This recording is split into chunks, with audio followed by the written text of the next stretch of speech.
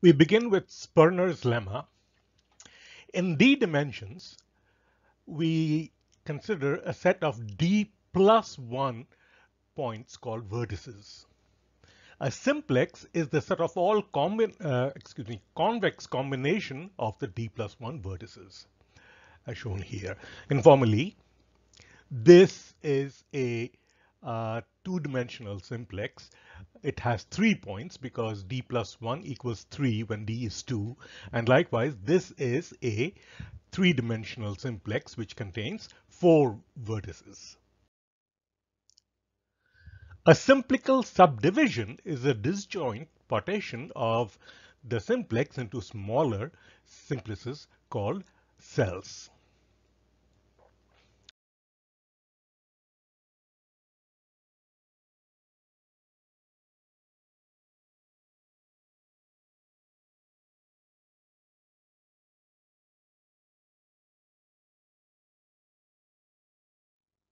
A labeling is a mapping from uh, the vertices to the indices 1, 2 until D plus 1. So in two dimensions, since we have 3 points, instead of assigning them labels 1, 2, and 3, let's assign labels red, green, and blue, R, G, and B. So each of these vertices of the simplical subdivision is assigned a color R, G, or B. A labeling is proper if and only if the vertex of a simplex is labeled using the indexes of only the involved vectors. So, in other words, this is R and this is G. The involved vectors are G and R. So this, any point here, any vertex rather here, can only be labeled R or G because the involved vectors are R and G. So consider this large GB edge. These vertices can be only labeled B or G, and likewise for this edge, large triangle's edge, these vertices can be labeled only B and G. This is the big triangle which has R, G, and B labels. So this is a proper labeling. Now notice that in this RG edge, we only have an odd number of smaller RG edges. So consider this large RG edge here. We have 1, 2, 3, which is odd number of smaller RG edges. Now consider this one.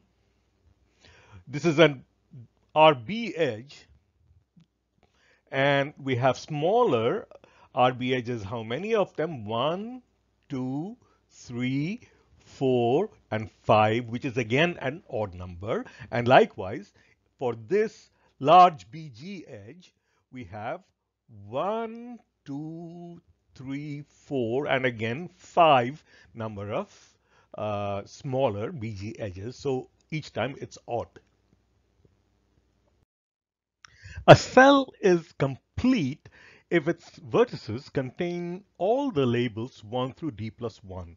Informally, an RGB triangle is complete. So this is an RGB triangle. It's complete.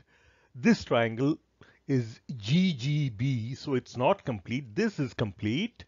Uh, this is not complete again because this is R, B, and B, and so forth. And of course, the large triangle is also complete.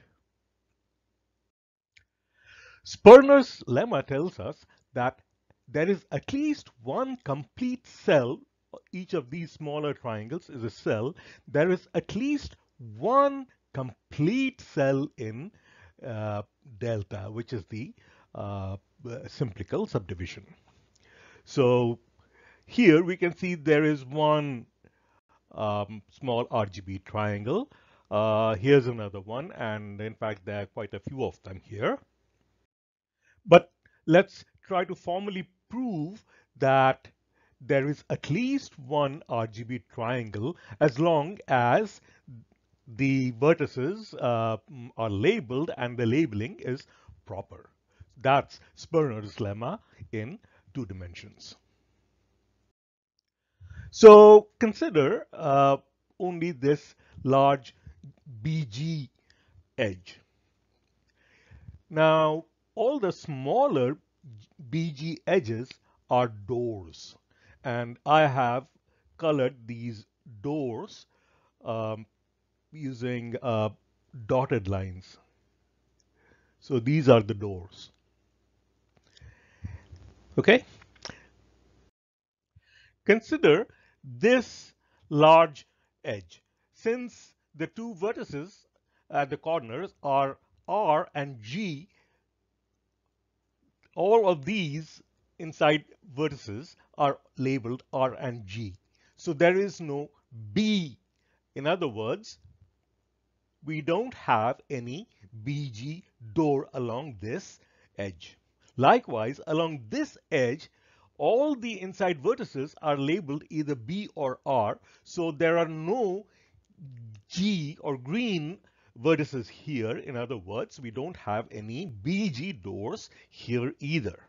But on this edge, we have an odd number of BG edges.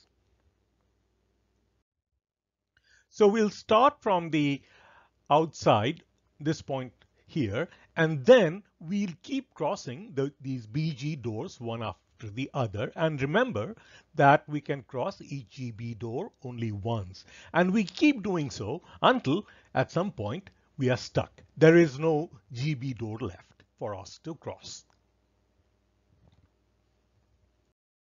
Now note that the big GB edge here, this has an odd number of doors. Now, since there are odd number of doors, once you step inside, you exhaust a door, you use that door, and so you have an even number of doors left when you're inside. And then when you step back outside, you again have an odd number of doors left. So each time you get out, you can always re-enter. In other words, whenever you get stuck, it's always in the interior of this triangle, like right here. Now consider this triangle, the small triangle where you get stuck. This triangle must be an RGB triangle. Why? Because you entered the triangle through a door, a GB door, and since you cannot exit the triangle, the third vertex has to be a R vertex. Therefore, this is an RGB triangle. So we just proved Sperner's lemma for 2 dimensions, and using induction, it can be extended to higher dimensions, 3 dimensions, and from 3 dimensions to 4 dimensions, and so on.